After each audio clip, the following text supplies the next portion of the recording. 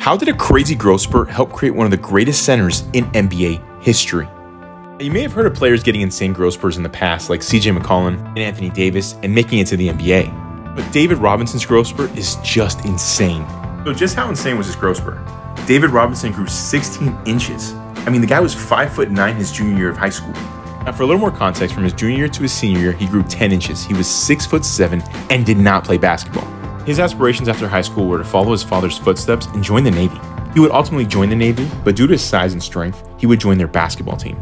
Now, at this point, nobody thought this dude was going to keep growing, but he grew another 6 inches to 7'1". It wasn't long before the NBA noticed how good of an athlete he was and basketball player, and he was drafted first overall in the '87 draft. In his 14-year career, he would win an MVP, 2 NBA championships, Rookie of the Year, Defensive Player of the Year, was selected to 10 All-NBA teams, and is one of the greatest centers in NBA history.